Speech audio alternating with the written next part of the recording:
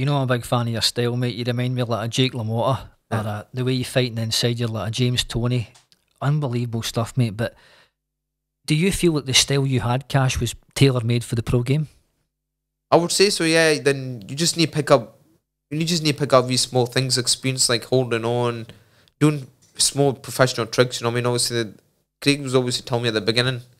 My trainer at the moment, Craig Dickson, he was telling me at the beginning when I was trying over, he's like, you need to go through a profession. You can't just do things as an amateur. And he developed it. You know what I mean? But you go through in a fight, you experience it through sparring and that, so you pick up through experience. So I've just through experience I've picked up all these things. Obviously, your trainer shows you. But it's through experience you go into fights and you pick them up. You just touched on Craig Dickson there. He's been guiding you through your whole career mostly. What have you learned from Craig? A lot, you know. As you see, he was an ex-professional himself, and I think he retired a good few years well before me. I started, and you know, it's me and him work together. It's a good team. We've got me and him, and it's a good bond. You know what I mean? I listen to him, and he works perfectly. Me, his style's tailor made to mine. So that's what we've achieved. Both of us have achieved a lot, you know. So would it be fair to say that Craig goes above and beyond for you, mate? He does, you know what I mean. And I wouldn't say his first fight. He had a fighter before me, but I was probably a second fighter. I came to him, and yeah, he does things, you know what I mean. Obviously, he does with the stage I'm at. He does go beyond, you know what I mean. And you know, this is the reason I'm here. Obviously, he's put the time and effort in the last 6 years I've been with him. Yep. And yeah, I came to a major 19. I'm 25 now, so I've been here for the last 6 years. So it's a long time, you know. And I would probably think I'll probably retire with him, you know.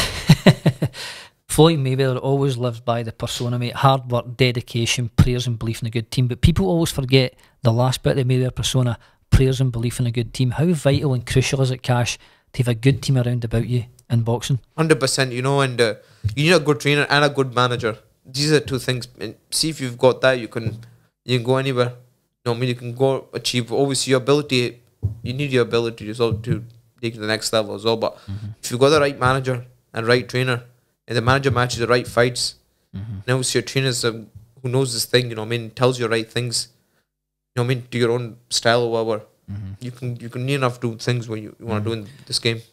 I know you're a fighter, Cash. You love your sparring. You're always up and down the country, Manchester, Aberdeen. Yeah. Do you believe a lot of sparring is a great education for a fighter, especially in this day and age? It is, you know. It's the closest thing to a fight. It's not a fight, but it's the closest thing to it. You need to go out, get sparring something, and go out your comfort zone and spar boys that, you know what I mean, probably better than you. You know, pick experience up, and you might learn a few things. I mean, sparring, and I like going up other gyms and sparring. You know, because you're going to their backyard, but you're going to their things and picking things up, and yeah, I would say sparring is probably the closest thing. But obviously, you practice these things with your training on the pads, bag work, and that. You practice it, shadow boxing, then you doing sparring, then you take that into fighting. So it's small steps at a time.